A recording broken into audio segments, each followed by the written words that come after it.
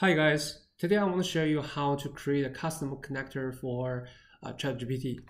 So firstly, let's go to the website make.powerapps.com. Then go to the database and then custom connectors. We just create a new custom connector from blank.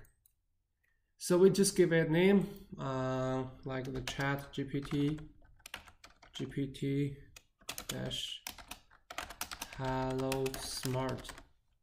Okay, let's continue.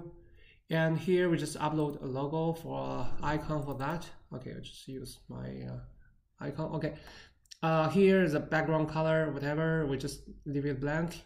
And here the schema, we have to set it to HTTPS. The host here, so we can set the host to api.openai.com. That's it. And the base UI, I'll just keep it default. Go to security, we choose the authentication to API key. The parameter label, whatever it is, you can set to whatever you want. Here I would like to set it to API key, and the parameter here, parameter name here. So you have to set it to authentication. Oh, sorry. Authorization. The parameter location we set to the header is default value header. Here we have to create a new action. When we create, for example, when we create a custom create a Power Automate flow. So when we add the connector, so there's a bunch of actions available for that one. Right, this is the action. So we just create a new action here. We give it a name like the query. Sorry, here. Yeah, query GPT chat GPT. Okay, description we can leave it blank. The operation ID, yeah, maybe we can set the same just to make sure it's unique. And here we just keep default. The request here, so that means we need to set the body and part of the header and the method.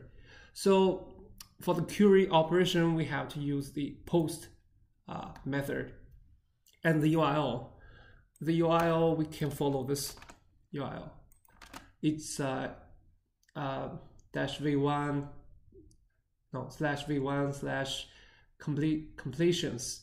The header, we have to add the content type here. It's content dash type blank followed by a blank, then application slash json. For the body, we can add a sample code here, sample data or structure. We can set to model, but it has to be, for the model value, it has to be a text deficit -03 for now. Promote is our questions, right? You can set whatever question you're interested, and the max token set to 100. So the token means the length of the response you will receive from ChatGPT. So, and also, the token, ChatGPT will charge based on the token. And temperature top underscore p. You can check the ChatGPT document for the detailed introduction of the two parameters. Then we'll just go to just click import. And by the way, when you do that, if this button is gray, so you can just click put. It will be active. Then you just click back to post. So the import button will be available. Just in case when you just create this, when you import from sample, this button is inactive. Okay. Then next, we just go to the code preview stage, then just give default, then test. Okay, here, so it means we have to create a connector firstly. Okay, just create the connector. It will take a while. Just wait. So okay, during the waiting, so if you don't have the API key, so here, okay, so for the new connection, we have to create a new connection firstly. So here you have to input your API key.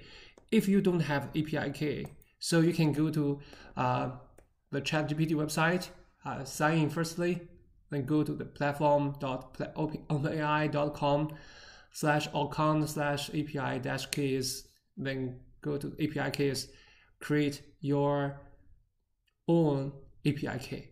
Then just copy the API key, then paste here. But just remember, you have to follow this format. You have to start with barrier, followed by a blank, then followed by your API key. You have to follow this format. Just remember, started with barrier. Okay, just paste it here, then create.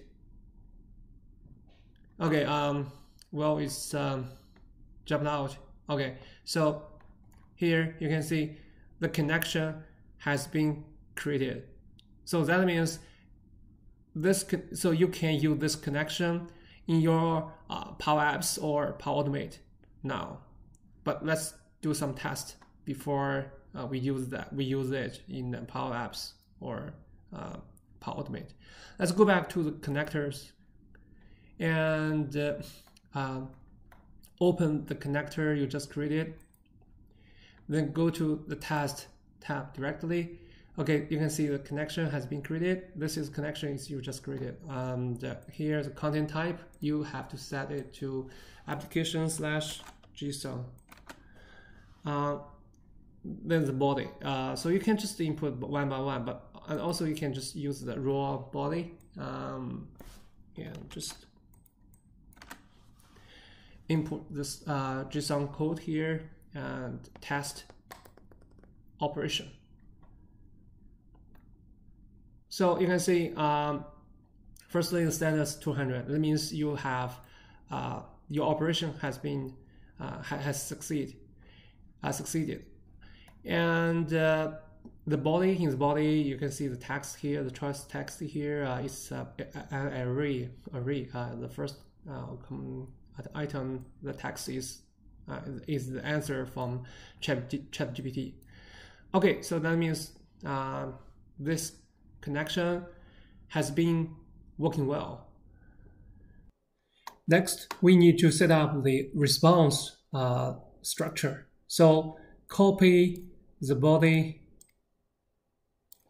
all the information here, then we just go to the definition, then go to the response, click add default response, then paste here, then just click import. Okay, that's it. So we just update connector.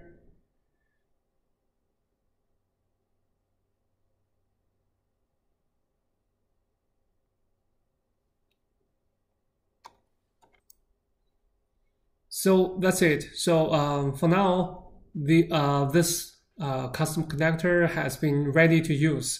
So in the next video, I will show you how to create a Canvas app using this custom connector. So see you next time.